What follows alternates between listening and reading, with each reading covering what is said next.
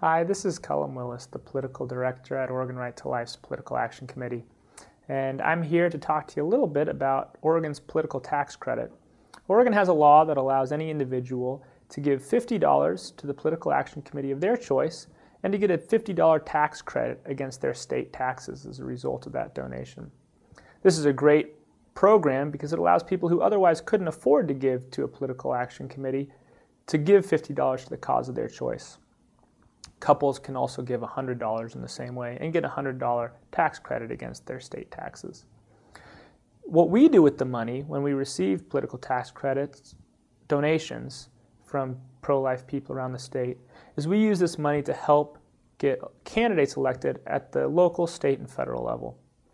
Often our candidates are running against well-funded pro-abortion candidates.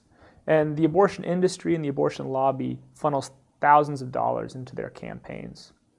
Your tax credit donation allows us to send out mailers to voters, make phone calls, and do general advertising, helping the pro-life candidates get across the finish line.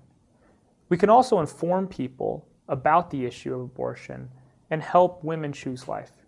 Your tax credit donation is very important to our ability to protect unborn children here in Oregon and to stop the abortion industry from pushing some of its more extreme measures.